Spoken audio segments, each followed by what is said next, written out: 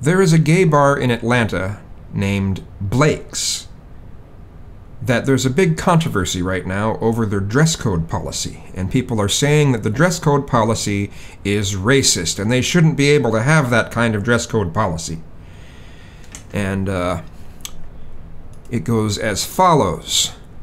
No hoodies, no oversized tank tops or t-shirts, no sagging pants or excessively baggy clothes, no sweatpants, no bandanas or do-rags, no sunglasses after dark, and I suddenly think of the song I Wear My Sunglasses at Night, no backpacks, no oversized purses, no slippers, no athletic wear, no oversized chains or medallions, no headphones, no weapons, and no bad attitudes. We reserve the right to refuse service to anyone. And, you know, I've lost some friends on Facebook because I replied to someone complaining about this. I said, well, should leather bars be able to have dress code saying that people have to wear some sort of leather or denim? Should a restaurant that has, that's known to be a very classy place, should they be able to tell people that you have to wear a suit or something that looks classy? Or, and if, you know, if a place should be able to have dress codes, what are the things that should not be allowed to be in those dress codes? And then the second question that I asked was, if a place is starting to have problems with crime and gang people coming in, what sort of thing can they do besides a dress code to stop that from occurring as much? And I got one thumbs up for each of those comments, and then people were unfriending me, which there's a new extension for Chrome that lets you see who has unfriended you, and I figured I would lose some friends over that, and I did, because you have to.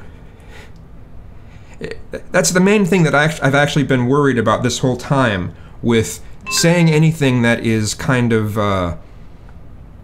that isn't left-wing. I'll lose my gay friends, and it bothers me a lot. If you're gay, you're supposed to be this certain way. You have to have this opinion, and it's kind of disappointing. You don't have to have that kind of opinion, but a lot of people will make it feel like you do. Things like no sweatpants. You know, that doesn't apply to even a particular culture. That's just, they don't want people that look that sloppy, I guess. The huge purses thing, you know, they don't want people having these big containers that they could have drugs or whatever in. No backpacks, the same sort of thing. But some of the other things, you know, the no excessively baggy clothes, the no pants that are drooping halfway down your ass, blah, blah, blah. You know, those things are usually associated with people who are not really very gay friendly. Let's make no mistake about that. How many gay men do you know that dress that way? How many gay men have you ever seen who dress that way? Who dress in the 20-year-old gang style? Anyone? Do you know even one person? Have you met one person? Have you heard of one person? There are those that do things on the down low, which means they're in the closet. But how about ones that are out of the closet? You know?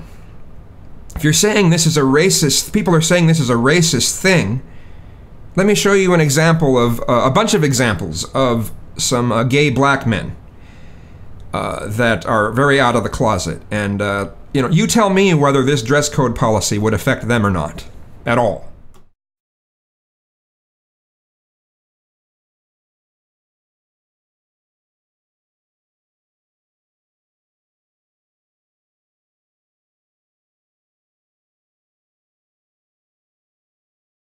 Do you think this would affect gay black men? Or would it only affect the black men that want the affectations and mannerisms and attitudes that you find in sort of the gang mentality sort of thing, the thug mentality sort of thing, that probably aren't very gay friendly to begin with? Oh, but you can't single them out. Well, you know what? You don't have to dress a particular way. Like I said, should a leather bar be able to tell people you need to dress in leather? Oh, or denim? Well, people could say that's racist too. A restaurant, a fancy restaurant where you have to dress up a bit. Oh, that's racist too because you can't wear your thug clothing. Bullshit. Bullshit. It is not a racist policy. It is a policy to try to cut back on the gang mentality, to try to cut back on crime as much as possible. And those kinds of ways of dressing are associated with that. If you're a black man and you want to go there, dress differently than that stereotype. That's not a racist thing. Again, anyone of any race can belong to that culture. Anyone. Anyway.